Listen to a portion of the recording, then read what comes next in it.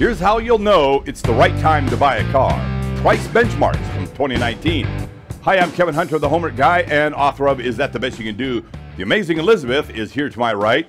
You have arrived at the home of super high intensity training for car buyers, and today we're giving you a simple roadmap and 3 great benchmark examples you can use to know when car prices are finally in line. That's a pretty awesome deal, isn't it, Liz? Everybody wants to know. You just market shop these 3 examples and boom, you know exactly if car prices are right or not yet. Simple as that. As our followers know, the Homework Guide channel prepares car buyers with homework and research to do before the sale. If you're new here, you need to know that there are tons of videos on this channel covering car buying strategies and every training tool a car buyer needs when it comes to paying for a car with cash or how to avoid contract fraud at a car dealership. If you're not already one of the hundreds of thousands of subscribers, you're going to want to join us now, and so hit that notification bell so you never get hosed on a car deal again. The Homework Guide is the best car buying show you can find online. Well, she's got that right. All right. Let's jump right in.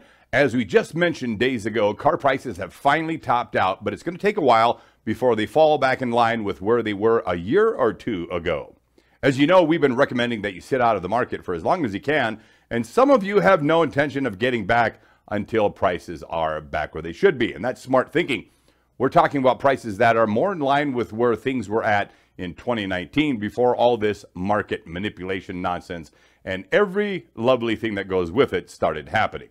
We have 3 great examples to share with you that come from a time when car prices were actually normal.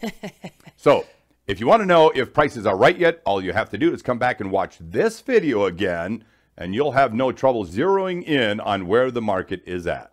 So to know when car prices are back in line, you need to have a benchmark. Right. You have to know what prices were for similar vehicles a year or 2 ago, and then you'll be able to project where those prices should be now. When the current market is in alignment with where the projections are, then you know if car prices are back to normal. It's that easy. Admittedly, it can be pretty impossible to find vehicle prices from a year or 2 ago because dealers are so good at hiding that past information. They don't want you to know what prices were, of course not. However, some of it was hiding right in plain sight, and we got our hands on it. So we're sharing 3 different brands of vehicles and their prices from 2019 to early 2020 car buying season and comparing them to similar vehicles and their prices right now in the market. You'll see just how much dealers have fattened up those prices. All right, let's get started. We have a 2015 Ford Explorer XLT. This is in the San Antonio, Texas market. This video clip you're seeing is from early 2020, before all the pricing games started. This vehicle has 93,590 miles on it and was selling early last year for $15,000. Remember that. Here we are a little more than a year later in the same vehicle, almost 5 years old, a 2016 Ford Explorer XLT, 89,000 miles, 702 on it. This is what you call a dead-on apples-to-apples comparison. This vehicle is priced right now at $21,900. That's a $6,900 increase or a 46% price hike. When you can shop a 2016 Ford Explorer XLT with 90,000 miles on it and the price is around $15,000, you'll know that car prices are finally back to normal. So use this method to track the market. That was awesome, Liz. All right. Okay, staying in the San Antonio market, here is a 2018 Kia Optima LX, 35,928 miles on it. It was being sold in the fall of 2019 for $14,000. Here we are a year and a half later in the same 2018 Kia Optima LX, a different vehicle with very similar miles, 34,921, and is now a year older, I might add, Right. and should be more in the 13,500 range if the markets were normal. Well, this car is priced in the San Antonio market at $17,500. There are others that are priced closer to $20,000 in the same market. One of our viewers noticed this and sent us a message on it. Miguel writes, I was looking at a 2018 Optima LX Granite Brown with 36,000 miles, and it's $20,000 right now. Okay. So guess what? He got on YouTube to find a review video and saw the same dealership, exact same dealership, with a YouTube video in 2019 of the same car with 34,000 miles on it. Well, it was $14,000. Crazy Wow. times, man. Well, Miguel, you got it right. If the markets weren't in the mess they're in, the car would be selling for $13,500, not $20,000. That's a price hike of $6,500 or a 48% price increase. No way is a used Kia worth that kind of money, and only a fool would pay it.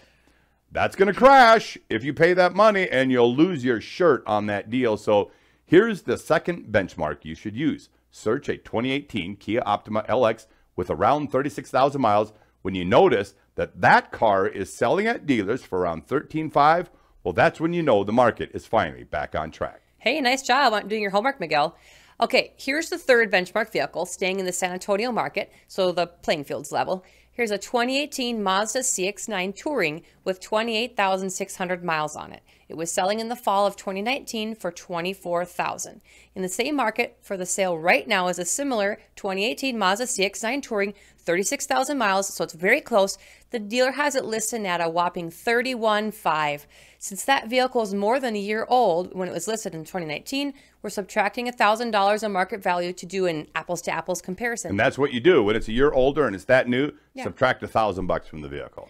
And adjusting the fair market value to $23,000 if it were selling today under the fair market conditions. Instead, they have it listed at $31,500, so it's a price hike of $8,500 or 37% increase.